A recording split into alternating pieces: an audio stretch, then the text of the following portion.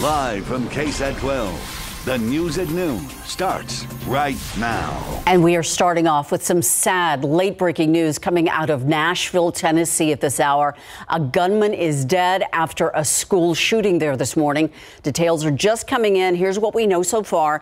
The fire department there in Nashville saying that they responded to an active aggressor at a private Christian school this morning. ABC reporting at least 3 dead. The fire department in Nashville saying on Twitter, multiple patients, not clear what condition they're in. ABC News doing what they can on the scene. Police say the shooter died after being engaged by officers. Not immediately clear whether the shooter died by suicide or was shot by police. Obviously an evolving situation. We're going to be staying with it on air and online, so stay with us as we get more updates throughout the day. Meantime, here at home, still too close for comfort. That's how one neighbor is describing an ongoing problem at a southwest side street. San Antonio police have been called there a bunch of times for gunfire. And once again, they were called this morning. As Katrina Weber reports, people fear it's just a matter of time before someone gets hurt or even killed. It's a problem that is spelled out in black, white, and yellow. Black and white patrol cars crowded into the 3100 block of West Gerald Avenue around 7:30 this morning after someone took aim at a home. Yellow evidence markers map out the shell casings, more than half a dozen in the middle of the street. San Antonio police say bullets also went into the home, which showed signs of being shot before. No one inside was injured, but neighbors fear someone may be in the future. One neighbor told me off camera it's not uncommon to hear gunshots on the street and to even have bullets whizzing by. You can see from the stop sign where some of them landed. Police say this specific home has been targeted before.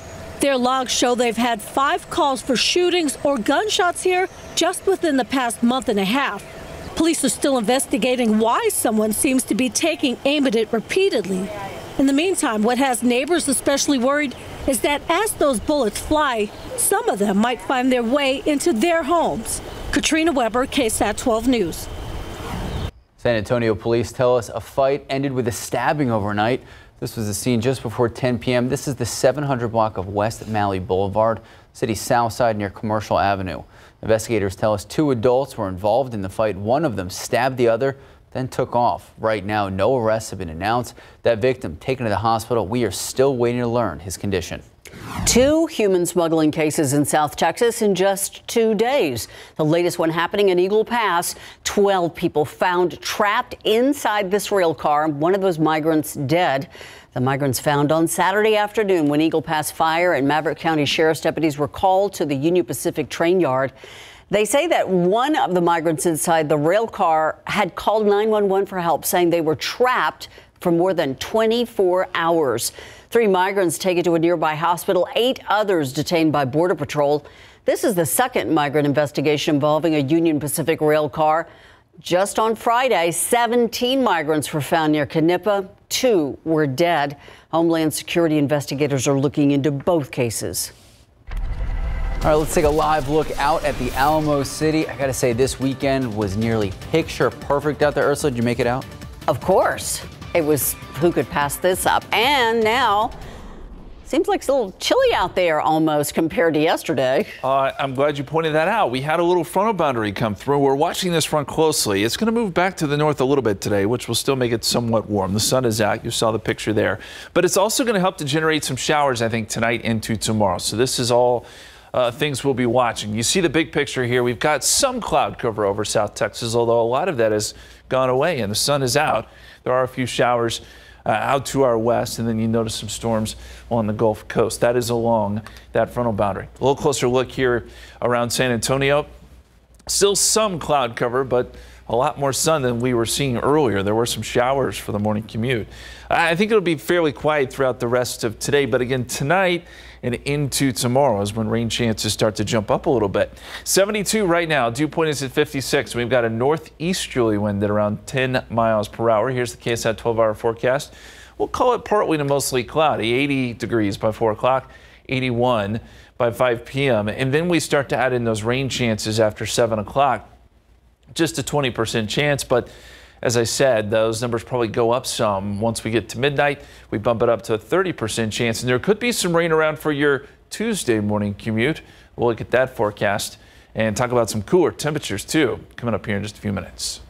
Thank you, Justin. Looking ahead, the San Antonio Book Festival coming up in 3 weeks. So United Way SA will be accepting book donations from now until April 20th. San Antonio personalities, athletes, and community leaders all teaming up with the United Way of San Antonio and Bexar County for this year's Read United. There will be a book drive also to help share the importance of literacy with other children in our community.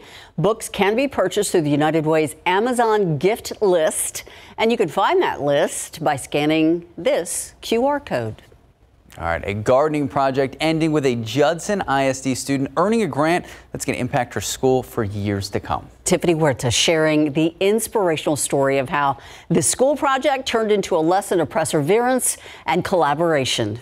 Last year, I was really invested in gardening, and I decided with a couple of students that I wanted to start an environmental club. Carolina Mancilla, a junior at Judson Early College Academy, received a donation from a local business to start a garden at school. We weren't able to continue to support the plants because we didn't have the proper resources. But this was just the beginning of her gardening journey. In December, I met someone who could help me get compost for my school for free. With help from donations, her garden came to life. Right here is an asparagus. Mancilla's passion for the environment also grew.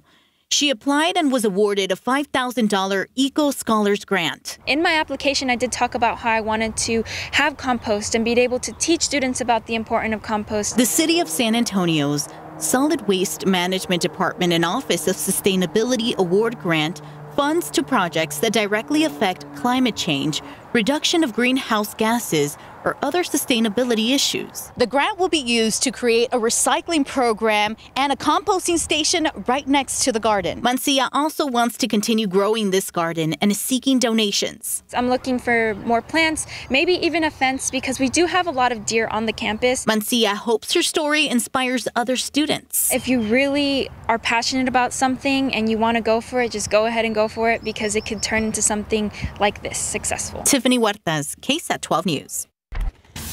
From east to west, crews in San Antonio are busy blocking traffic. Yeah, they're making road repairs.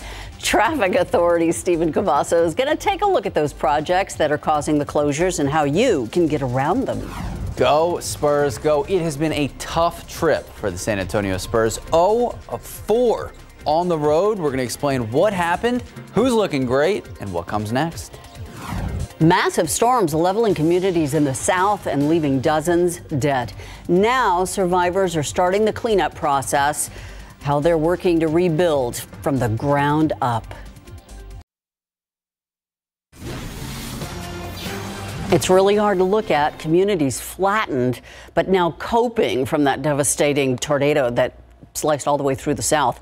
Since Friday, there have been more than 24 tornadoes in 5 states. ABC's Morgan Norwood is on the ground with some incredible stories of survival as the communities begin the difficulty of cleaning up. Rolling Fork, Mississippi in ruins among several towns in the south, beginning the long and uncertain road to recovery after monster tornadoes tore through the region. An Armory, Mississippi school surveillance video capturing the moment a tornado ripped through the hallways, debris dropping from the ceiling. Residents nearby scrambling to take cover. Once it started coming, it started shaking, and I ran to my tub to get in my tub, but it felt like it was pulling me up. And in Georgia, trees plucked from the ground, debris everywhere after a series of twisters touched down Sunday. And while residents there begin the cleanup, folks in Rolling Fork don't even know where to start. The town minced by the EF4 tornado's 170-mile-per-hour winds. Erwin Macon miraculously survived, only after a carpet shielded him from flying debris. And that carpet was over me, and I just threw the carpet off. You see, there's nothing. I don't know how I stayed here holding on to this floor. Tracy Harden tells me she herded her husband and 7 others inside a cooler as the twisters sliced through the restaurant. Our building doesn't have a roof on it anymore, so that's the moment we knew it was bad. This afternoon, we're learning more about the lives lost. At least 24 killed in the Mississippi storms, including 2-year-old Aubrey, who died in Silver City. It's so sad because, I'm just standing here and I can just see her at the door smiling. But amid all of this devastation and loss, the community coming together, rallying behind one another, dozens of relief organizations on the ground, with FEMA pledging to be here as long as it takes. I'm Morgan Norwood, ABC News, Rolling Fork, Mississippi. Really difficult to look at those pictures. And here we are bragging about what a great, weekend we had here. We went outside and enjoyed it, and the folks there really digging out. Those tornadoes were so massive, EF4 tornadoes, and the damage you see there, just homes taken right off their foundation. And there could be some more severe weather in the southeast today. That's the unfortunate news there. As far as the aquifer is concerned for us, we're down 0.4 of a foot to 635.7, still in bad shape. We need rain, we need it bad. The pollen count, oak, highest it's been so far this season, 8,510. Molds are moderate at 640. Pine and pecan are both there. Will we get any rain? We'll take a look at our chances coming up.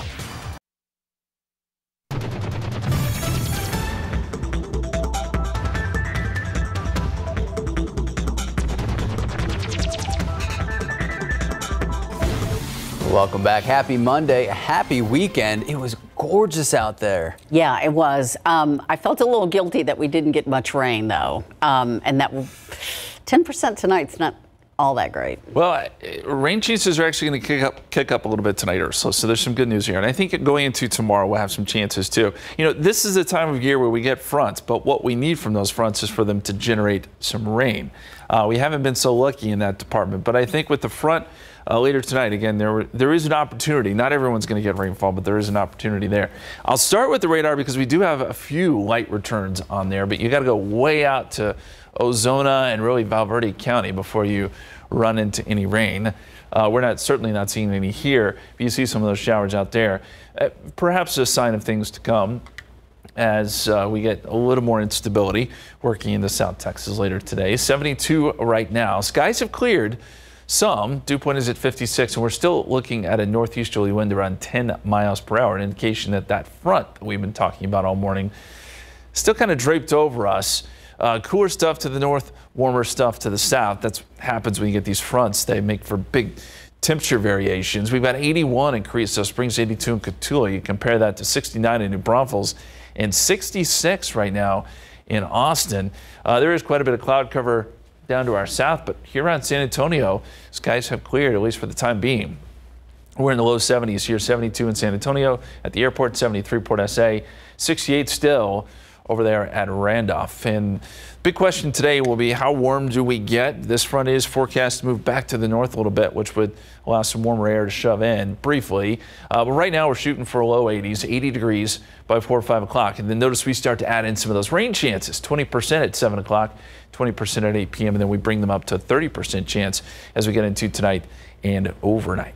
Here's a look at the dew points, and I think this kind of helps tell the story of exactly where this front sits. So the really humid stuff down to the south, and then the air dries out pretty significantly behind this front. So that, again, it's right about there, and then this snakes out across the southeast where it's going to create some storms there as well. A lot of dry air across North Texas. And here's a look at the big picture. There's the clouds and those few showers that we see off to the west, quite a bit of cloud cover across deep South Texas. And then you run into the severe weather across parts of Alabama and Georgia this afternoon. Severe thunderstorm watch box in effect there, where it likely will be active the rest today along this front. Now, that's where the greatest risk of severe weather is, but there is, believe it or not, a small risk across East Texas and even parts of our area, Gonzales, LaGrange, Hallettsville, Cuero. I think that would be later tonight as this front, again, sinks a little bit further south. We'll keep an eye on it. I don't think the severe weather threat is all that great. But by 10 p.m., there's our 30% chance of rain, and we get some scattered showers behind the front, so we'll keep a 30% chance in there even towards the morning commute. This model shows a chance for some showers and maybe a couple storms. Even through the day tomorrow, we'll keep the 30% chance going. So grab the umbrella as you head out the door tomorrow, just to be safe. Again, not everyone's going to get rain, but there is an opportunity there. And not only do we have the rain chances, but it's going to be windy. Wind gusts 35 to 40 miles per hour tomorrow behind this front, so be prepared for that too. It's going to be sort of a blustery day with those winds out of the northeast. So our rain chance is probably highest tomorrow, 30% chance, but we do have some small chances Wednesday, Thursday, Friday in the extended forecast. You can see it there. We'll have it posted on the 7-day forecast, but let's go back to the anchors. That's right. We've got a special report coming in now from ABC News. The police department response was swift. Officers entered the first story of the school, began clearing it. They heard shots coming from the second level. They immediately went to the gunfire. When the officers got to the second level, they saw a shooter, a female, who was firing. The officers engaged her. She was fatally shot by responding police officers. There was a 5-member team who was on the second floor at that time. 2 individuals from that 5-member team opened fire on the shooter. We know at this point that this shooter is a female. She appears to be in her teens, although her identification has not been confirmed at this juncture. We know that she was armed with at least 2 assault-type rifles and a handgun. We are efforting now to identify her. She entered the school through a side entrance and traversed her way from the first floor to the second floor, firing multiple shots. We now know that there are 3 students who were fatally wounded, as well as 3 adults inside the school. We are working to identify those victims. Including the shooter, a total of 7 persons were killed as a result of this morning's incident at the school. By 10:27, the shooter was deceased. The officers had engaged the shooter by 10:27, and she was deceased. Again, I said the first call came in at 10:13 this morning. We'll have more details to give you later in the morning. Chief Drake will be here in a bit. Now, Kendra Loney from Nashville Fire. Fire department crews are dispatched for active shooter incidents as well, for medical support, but also for an RTF response, which is a rescue task force response to go in alongside of MNPD response. Our crews were right there on the scene to provide medical aid to any survivors, but also be there for victims so that we could try life-saving efforts in this case. So we went in as soon as it was safe for our responders to do so, to try to provide life-saving efforts for those that were impacted by this incident and this tragedy. Our crews were able to be on scene to pull out those that had viable signs of life, those that were still showing the option to be saved, and we did make transport of 3 individuals and 3 children, and then 2 adults that were taken from the scene. Our crews then set up a reunification unit. That reunification unit is at 2100 Woodmont Boulevard. That's where parents can go to be reunited with their children. All of the remaining students were able to be escorted out of the building with faculty and staff. We're not sure about the processes that they had in place, but we were on scene to help them mitigate anyone from seeing exactly what else was going on, but we're sure that they heard the chaos that was surrounding this. So we do have mental health specialists and professionals that are at that reunification site for both the students and the families that are going to be affected by this today. Our OEM units were able to provide buses to make transport from the Covenant School to the reunification site. We had one bus that carried 74 students and faculty staff members to the reunification site, and an additional bus that had 34 students on them. So all of those persons were carried. It was difficult for us to kind of identify who was just there as part of staff for the church versus who was there for the school, because it's all housed in one building. But at this time, we were able to get that number of persons transported out of the building and into that reunification site. So that is where parents can go to be reunited with their students. There is a hotline being set up for parents to call, but right now that is where they should go, 2100 Woodmont Boulevard, which is Woodmont Zion Baptist Church. Additionally, we do have a debriefing site set up for on-staff or personnel who are working this incident, and there are mental health professionals set up there for them as well. There was one police officer that was injured with a hand injury as a result of making an attack on this incident. But other than that, there have been no additional injuries to first responders or personnel responding to this. And as Don mentioned earlier, we will have further updates coming later on in the afternoon.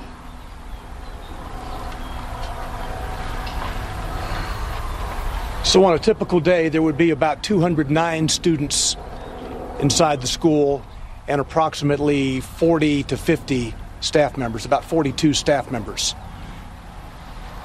I'll take just a couple of questions before we go back. Clear. So the 7 dead, and then nature of injuries, how many injured, do you know?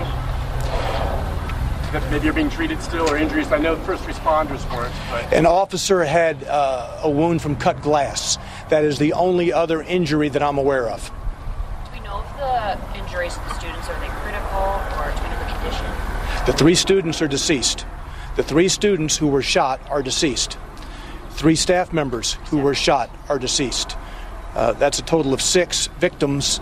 And then you have the shooter who was engaged by 2 of our police officers, part of a 5-member team, and she is deceased, for a total of 7 individuals. There are no other gunshot victims, non-lethal, that I'm aware of at present. Do you know how many people were shot? Do you know how many people were shot before the police engaged the shooter? No. Did you know if they shot anyone after they engaged the shooter? Do you know if the shooter was able to shoot anyone else? Did the shooter have any connection to the school that we know of? We do not know who she is at this juncture. We're trying to identify her. She does appear to be in her teens. Again, with 2 assault-type rifles and at least 1 pistol. Do we know if there are lines or previous recent incidents that police met up to the school or the church? No, I'm not. Was there an SRO or an SSO working at the school? No, this is a church that operates a private school. There was no Metro Police personnel assigned to that building at any time. Don, do you know if either of the 2 adults that were shot maybe confronted the gun? You said 2? Yeah, the adults that were No, shot. there are a total of 3 adults. 3 adults. 3 adults who have been fatally wounded. Okay, and one of them being the shooter? No. No, okay, so 3 total. Do you So know let me go over this again. You have a total of 6 victims, 3 students who are deceased, and 3 adult staff members from the school who are deceased. The shooter herself makes 7. Do you know if one of the 3 adults maybe confronted her? I do not. Are the teachers there? There is video from the school that we are viewing now to try to learn exactly how all of this happened. Can you say where the victims were located? Were they in the hallway, in the classroom? I cannot at this juncture. As you know, 5 of the 6 were transported. So we will get that information later in the day. Did police engage with the shooter inside a classroom or in the hallway? Do we know the location? It is an upper level part of the school. It's kind of a lobby type area. It was not in a classroom per se. All right, we'll be back shortly with more detail. We'll tweet out, give you a 15-minute or so notice before the next one, okay? Thanks. Just listening to Nashville police updating us on a school shooting that killed 3 students. So there you have it. We are getting a lot of details very quickly coming in out of Nashville for that school shooting at the Covenant Presbyterian Church that's on Burton Hills Drive in Nashville. Sadly, we've learned that not only 3 young students were killed, but also 3 staff members of that church school. That's right. Right now, they say the suspect, a female who appears to be in her teens, still working to figure out the identity exactly, saying that the first call 911 came in at 10:13. The shooter was down by 10:27, and as Ursula said, 3 students, 3 adults, all shot and killed. 5 of the 6 were transported. Sadly, they did not make it. Police did go up to the 2nd floor pretty quickly to engage with that shooter, and apparently at that time we're not exactly sure what happened, but we do know the shooter was killed at that time. So altogether we have 7 dead at that Presbyterian school, and an investigation now underway. That young woman, that suspected teenager, was armed with 2 rifles, automatic, semi-automatic rifles, as well as a handgun of some sort. Of course, we're working to get more information, but it appears that those 7 people are the only ones, except for one adult law enforcement officer who was cut by glass, to have received any kind of injury. Unfortunately, they were all fatal. And we do expect to stay on this throughout the rest of the day, so stay with us on air and online. But for right now, we're going to go to break. We'll see you in a few moments. Spurs wrapping up their 4-game road trip. Remember, they didn't have Keldon Johnson, didn't have Jeremy Sohan. The Celtics, though, also missing one of their stars. Jason Tatum out with a left hip contusion, so take a look. First quarter, former Spur Derek White putting Boston up 3 with that bucket. A 9-0 Celtics run. Zach Collins, though, leading the Spurs with 9 points in just the first quarter. Spurs up 32-30 after 1. Second quarter, the man, the myth, the legend, Devin Vassell with the 3-ball. Spurs up 8. Yes, the Spurs up 8. Boston would end up outscoring San Antonio with 38-26 in the quarter. Jaylen Brown, 26 points at halftime, but Zach Collins not too far behind, 18 for the Spurs. Boston led by 10 at the break. Third quarter, Trey Jones, Malachi Branham, the only Spurs making buckets after halftime, each 2 in the first 6 minutes action. Then Mamu coming right in for, look at this, layup. Everyone's getting out of the way. Then gets fouled on the third drive to the basket. He had 11 after 3. Celtics led by 19 going to the fourth quarter. That's when they really took off. Jaylen Brown. Well, Jaylen Brown would put the team really on his back. Here he is. You see a little Euro step. They would lead by 47 points. Brown himself had a 41. Spurs lose all 4 games on the 4-game road trip. Here is your final. Celtics 137, Spurs 93. San Antonio record now sitting at 19-56. So speaking of the standings, for the worst record in the NBA, 16-58. That is Detroit sitting in last place. Then Houston, San Antonio, and Charlotte. Remember, the 3 teams with the worst regular season records, they have an equal 14% chance of winning the draft lottery and the right to the #1 pick. So what comes next? Spurs taking on the Jazz Wednesday, 7 p.m. here at home. Last game there this season. Then at the Warriors Friday, and then in Sacramento on Sunday. A lot going on out there. Taking a live look at Market Square. SA Live team put together another jam-packed show. We're going to check in with them in the next half hour.